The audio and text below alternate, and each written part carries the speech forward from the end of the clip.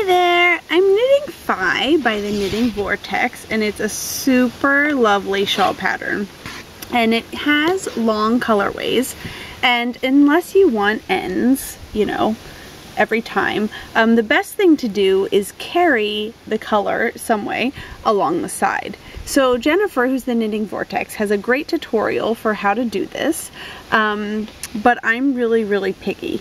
And so, and also I noticed in her sample she's using a gray and a green that both have blue undertones, whereas my colors are much more contrasting.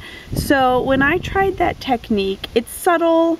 This isn't going to bother everyone, but you can see on the right side there is a little bit of the carry happening. And so I worked on a different technique so that I could have the carry minimized on the right side.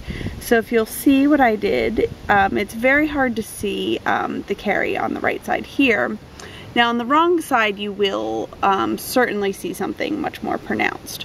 So I'm just going to show you what I did. I don't think that this is better or anything. It actually does, my way of doing it does leave a more pronounced carry on the wrong side, but I think it's less pronounced on the right side. So I'll just show you what I did, and just throwing it out there as a technique you can use.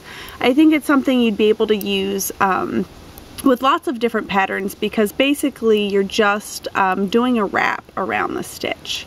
So here I am, I'm on the wrong side, and I'm following the instructions to do an increase on the last stitch.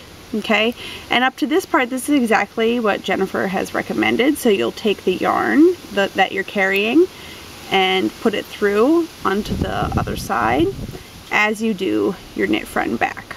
Okay, and that's what leaves your carry on this wrong side.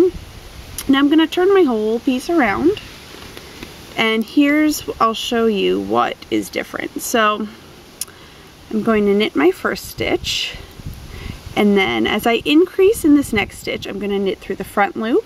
Okay, it's a knit front and back increase. And then I'm going to take this yarn that I'm carrying and bring it to the back as I knit through the back loop. Okay, so I'll go ahead and get a stitch or two past it so you can see what this does. So what it basically does, and you can see a little hint of the yellow here, is it does a wrap around one of the stitches. And so I'm keeping the yarn from wrapping along the side, which is what makes it visible on the right hand side of your work, and it's making a carry along the back side of the work. So it's something I think you could use, try out on different patterns, and it's just a little tip I think thought I'd share.